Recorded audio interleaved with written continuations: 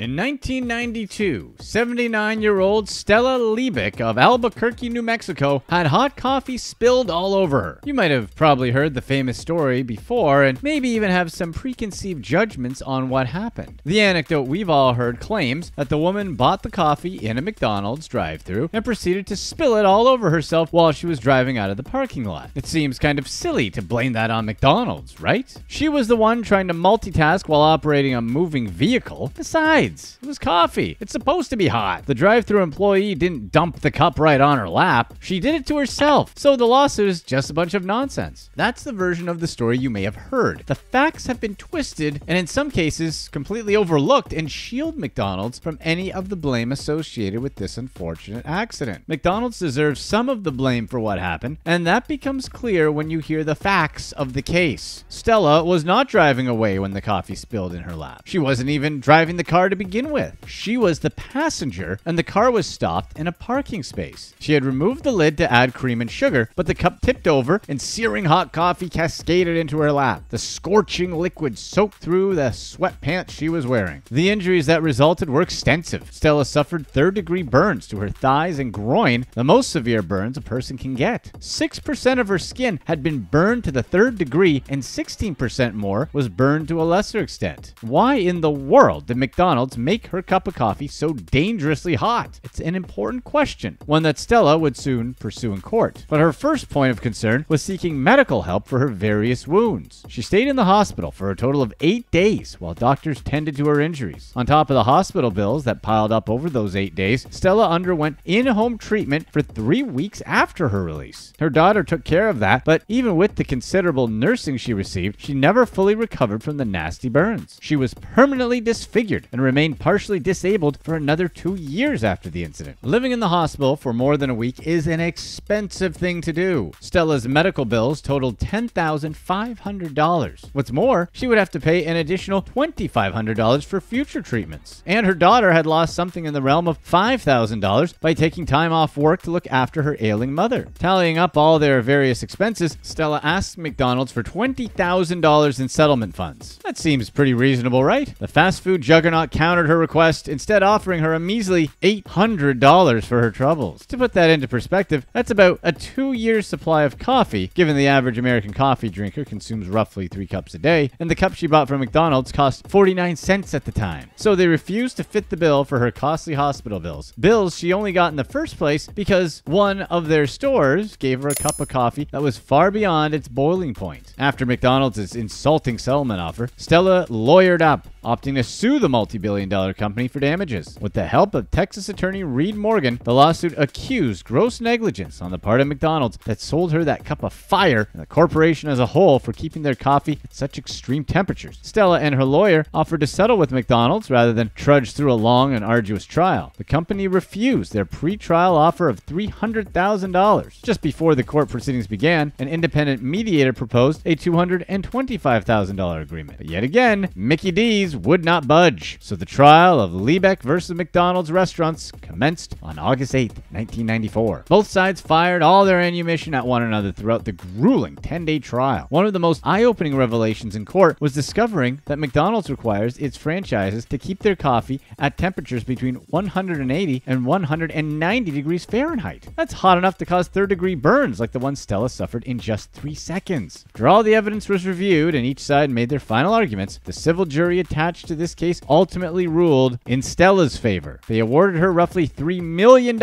in punitive damages. That's a whole lot more than the $20,000 she originally asked for. While Stella thought she might walk out of the courtroom a millionaire, the judge reduced her reward to $640,000, which is still nothing to sneeze at. Both sides ended up appealing the judge's decision. McDonald's thinking the amount was far too much, and Stella's lawyers wanting more. The two sides ended up settling out of court for an undisclosed amount. Still, that original $3 million figure certainly got people's attention, and it wasn't too long before the media spin began. The first mention of Stella's case in the press was a 700-word article in the Albuquerque Journal detailing the events leading up to and during the high-profile trial. Soon after, the Associated Press caught wind of the story and released their own 350-word piece. The AP coverage helped news of Stella's situation spread around the globe, with dozens and dozens of newspapers from all over the world releasing their take on the McDonald's coffee trial. Some of those international blurbs were as little as 50 words in length. Are you sensing a pattern here? The more exposure Stella's story got in the media, the shorter the news clippings became. Important details were left out in favor of a grabby headline, portraying her as a greedy opportunist who swindled McDonald's out of millions over something that wasn't even the restaurant's fault. The media buried Stella when they said she was the one driving the car. Several news outlets, including major national networks, asserted that she had the cup between her legs as she was driving, and that's the reason it tipped over. As we already discussed, that's not what happened, not even close. But that didn't stop the press from running with that version of the narrative, a version that made Stella Liebeck the bad guy and McDonald's the innocent victim. Stella even received angry letters in the mail. It seemed like the whole world was giving Stella grief. Late-night TV hosts and A-list comedians lined up to take their swings at the poor old woman. She was the butt of jokes made by Jay Leno, Craig Ferguson, and radio hosts around the country. Her story even got written into the most popular television show of the 90s, Seinfeld. An episode of the sitcom depicts the character of Kramer pursuing a similar lawsuit after he spills coffee on himself at the movies. It's an obvious jab at Stella's case, and it was broadcast into millions of living rooms across the U.S. People dug their heels deeper into the anti-Stella narrative since Seinfeld was the leading authority on all things 90s. Stella's story proved to be the driving force behind two major bills introduced by Congress in the mid-90s. These bills, known as the Common Sense Legal Reforms Act and the Common Sense Product Liability Legal Reforms Act, both aimed at what lawmakers described as frivolous litigation. Essentially, these bills prevented people from suing major corporations if common sense could have prevented the injury. For example, if you hurt yourself while riding on top of your BMW like a surfboard, you can't turn around and sue BMW, just like how you can't sue McDonald's for your coffee being too hot. The bills were implemented as part of the Republican Party's contract with America. Written by Congressman Newt Gingrich, the contract was a series of legislative proposals that represented the agenda of the Republicans heading into the congressional election of 1994. With bloated corporations like McDonald's backing the laws wholeheartedly, they eventually passed in both the House of Representatives and the Senate. Then President Bill Clinton ultimately vetoed them. Still, it's crazy to think that a cup of scalding McDonald's coffee in Albuquerque made waves in the chambers of the United States Congress. Stella essentially became a national laughingstock, mocked by everyone from celebrities to your everyday American, many of whom were misinformed by a news media machine that neglected to portray the whole truth. The rest of the world thought her situation was a joke. For Stella and her family, it was a nightmare. Most of the money she received in the settlement went towards a live-in nurse to take care of her in the final stage of her life. She would live an additional 12 years after the incident, passing away at the age of 91, her skin still badly scarred along with her reputation. In recent years, a handful of media outlets have conducted a fresh examination of Stella's situation, aiming to portray her in a more positive light than she had been previously. In 2013, the New York Times released a 12-minute retro report video that communicated the truth of what actually happened. The video, accompanied by an article, described how massive corporations can influence the news media to twist the narrative in their favor, and how Stella's story is perhaps the most pressing example of that in recent history. HBO also released a documentary called Hot Coffee, which took a close look at Stella's trial and attempted to convey that she was ultimately the victim in the situation, not McDonald's. We can only hope people continue to look into the story for themselves, getting a more holistic picture of the events rather than buying into the lazy and wrong media narrative that has endured for so many years. Click here to watch one of these next videos.